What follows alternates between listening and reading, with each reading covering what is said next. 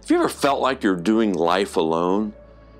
Like you're following Jesus, but it just seems empty at times.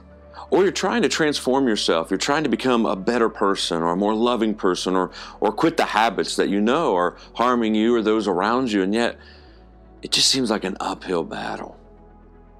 Or maybe you've been looking at your family and you see some things that need transformed there, or your neighborhood, or even you see the challenges that our town or our county faces, and you think, I want to make a difference, but who am I? What if you could partner with God?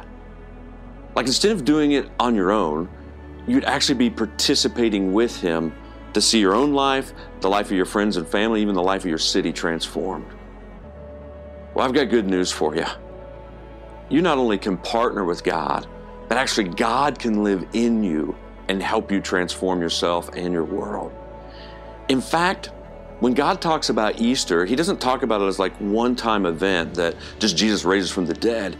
He actually says, and the earliest followers of Christ could witness to this, they would say that the Spirit of God who raised Jesus from the dead dwells in every follower of Jesus and can raise to life your mortal body, your spirit, and your mind, and can give you the power to see yourself transformed along with your world.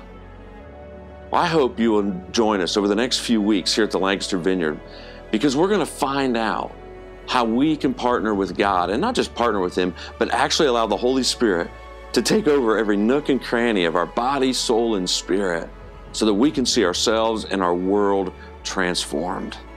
Not only will we find out about it, I actually believe we're going to actually see God's Holy Spirit do some incredible things in our lives. Won't you join us over the next few weeks as we learn about the Holy Spirit and partnering with God to see our lives, our family, and our world transformed?